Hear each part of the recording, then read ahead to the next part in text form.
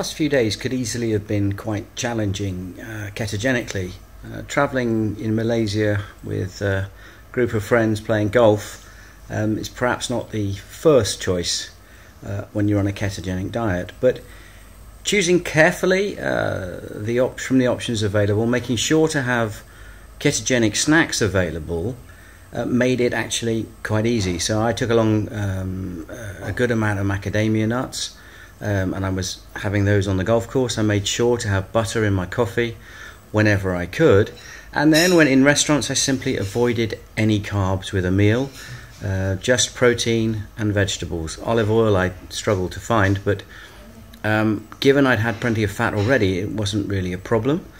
And the advantage of on the second day golf course was that we had to walk. Buggies weren't allowed on the course, so a lot of walking, and I felt well and truly in ketosis by the end of day 2, and really fully energized. I did have a few glasses of red wine, but nothing that took me out of ketosis for too long. And then last night we were out at friends with dinner, and again I managed to keep my wine consumption relatively modest.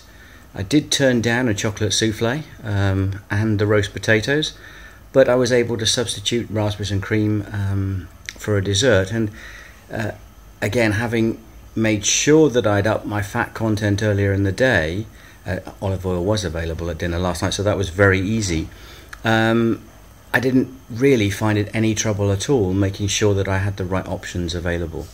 So I think a little bit of preparation on snacks, and when traveling, eating in restaurants, just really avoid the carbs and stick to protein, vegetables, and add sufficient fat either earlier in the day or with the meal if you can to keep you in ketosis.